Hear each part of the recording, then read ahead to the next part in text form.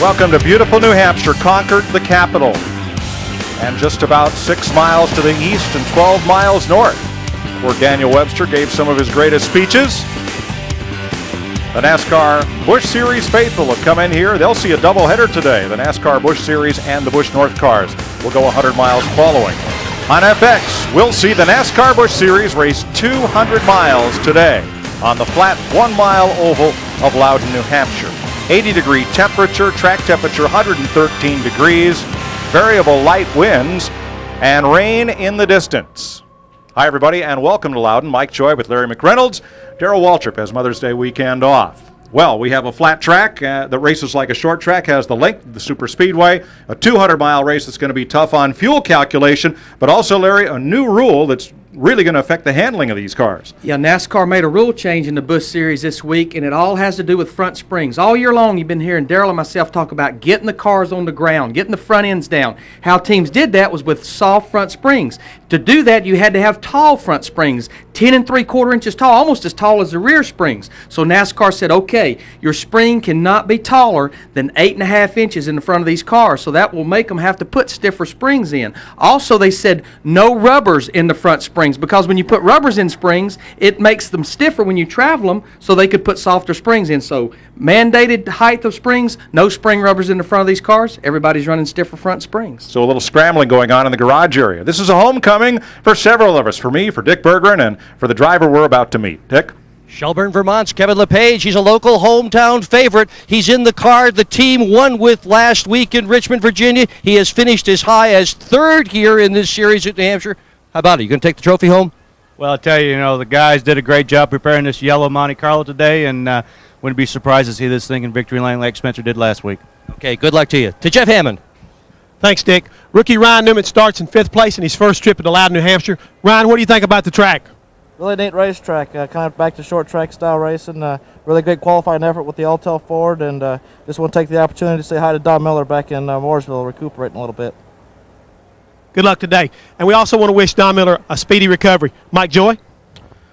Thanks, Jeff. Everyone is ready for opening ceremonies here at New Hampshire International Speedway to get our 200-mile NASCAR Busch Series race underway. Let's go trackside. Ladies and gentlemen, again, direct your attention to the start-finish line. Today's invocation will be given by the Reverend Dean Stiles, who is pastor of the United Methodist Churches of Lancaster and Jefferson, New Hampshire. Reverend Stiles. Let us pray. Gracious Heavenly Father, we thank you for the awesome day that you have given us as we gather here today, the first of the 2001 season here at New Hampshire International Speedway. We ask for your protection for each driver who will compete this day and for each member of their crews. May each driver use caution so that all may cross the finish line at the end of the race. We also ask for your blessings upon the Bear family and their commitment to the NASCAR family. In closing, we take a moment to remember those drivers whom we sadly miss this day but hold near to our hearts. For Adam Petty, Kenny Irwin, Tony Roper, and Dale Earnhardt. They are gone from our presence, but they will remain in our hearts forever, until the day that we too will join them in your presence in your heavenly kingdom. Guide, protect, and sustain all who are here today. We pray this in the name of our risen Lord and Savior, Jesus Christ. Amen. And now for the Star-Spangled Banner, Betsy Gates. Oh, say, can you see the dawn's early light what so proudly we hail at the twilight's last gleaming, whose broad stripes and bright stars through the perilous fight o'er the ramparts we watched were so gallantly streaming, and the rocket's red glare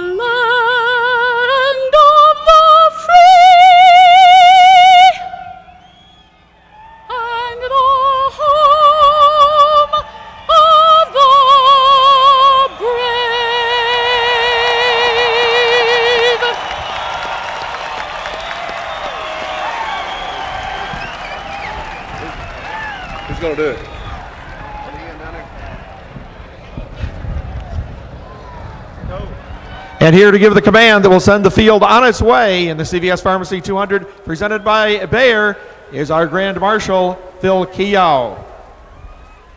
Gentlemen, start your engines.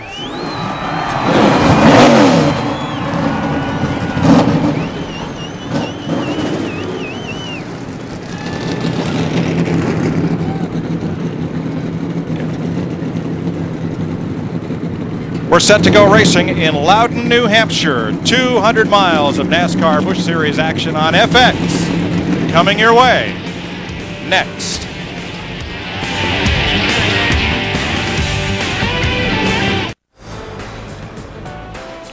Welcome back to New Hampshire International Speedway, the CVS Pharmacy 200 presented by Bayer. Yesterday's race, and here's the lineup.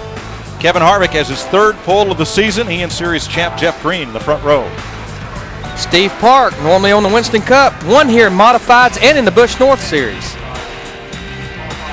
Back in row 3, there's rookie Ryan Newman in his first New Hampshire appearance with veteran Mike Skinner. Kevin LePage in that #1 car that won at Richmond last week with Jimmy Spencer. Jimmy stayed home. Kevin was third here in the 98 race.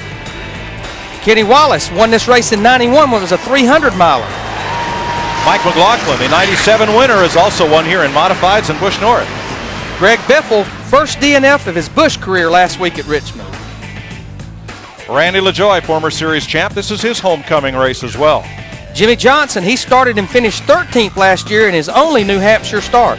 Now that 17 is not Matt Kenseth, it's Clay Roberts making his third start of the year. Jay Sauter, he won in the Truck Series here in his very first start. Kevin Grubb, first Busch start and first top 10 here. Jamie McMurray, his best 2001 finish was 11th back at Daytona. Ashton Lewis, you met earlier, his best finish of the season, 11th at Texas. David Donahue, they painted a bullseye on his car. It's been run into so much this year. Wonder where they got that idea. I believe from ODW. How about Marty Houston? The rookie has competed in 2 Craftsman Truck Series races here. Another of our young guns, Scott Wimmer, had a strong 7th at Richmond. Bobby Gerhardt, third race this year in the series, first Busch race. Only 37 cars will start. Robbie Faggart, the last one. Mark Green qualified the backup Larry Foyt car, but that was withdrawn. Dick Berggren. As we approach the green flag, know that the drivers in this event are the most courageous athletes to participate in any sport this day.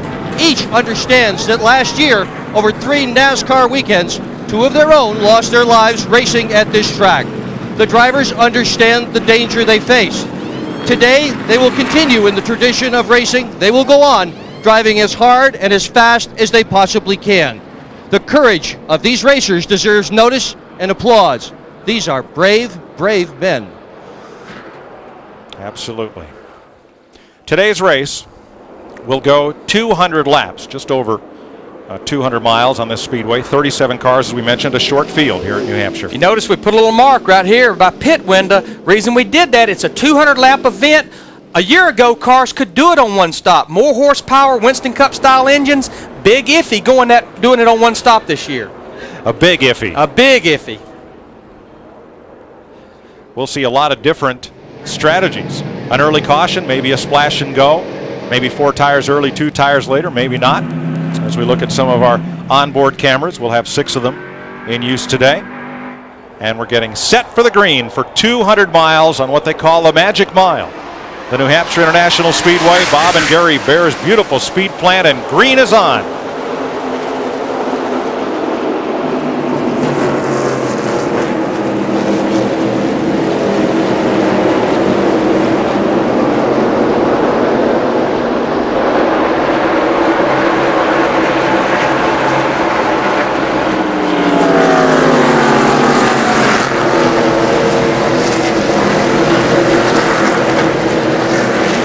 Kevin Harvick doing just what he did yesterday in qualifying and in happy hour. Everybody in the garage area said the 2 car is the car to watch. They hope they're not watching it from a distance. Things sorted out pretty well single file through the first 4 cars. Harvick, Jeff Green, Steve Park, and Ryan Newman. They're side by side for 5th entering turn 3. Got quite a battle right here. Mike Skinner in the 21. Jason Keller in the 57. Mike Skinner had a fast race car all day yesterday, qualified 6th. His throttle was hanging qualifying, he told me this morning. Wow. He said that will get your attention.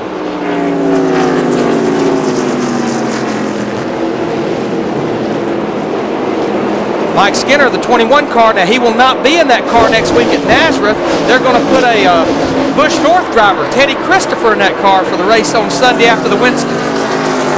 Trouble down the back straightaway. A crash into the infield tire wall. Now, that's where the road course goes to the outfield. That's the 17 of Clay Rogers, one of 2 cars involved. The other is 43. Yeah. Jay Sauter. But those tires are piled there for a reason during the sports car and motorcycle events. They're on the asphalt of turn, what there is turn 3, and you see where it crosses the track to go to the outfield road course section.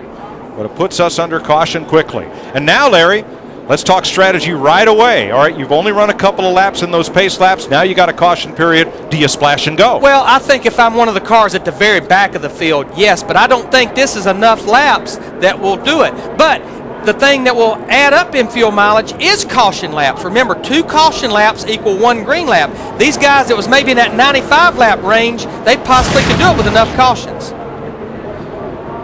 Jamie McMurray inside of Rogers. Here comes Sauter.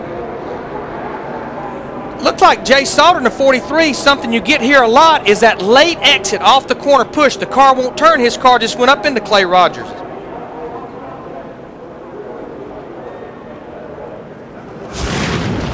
This track is so flat, not a lot of banking to help you up off the corner there in turn 2. Jeff Hammond?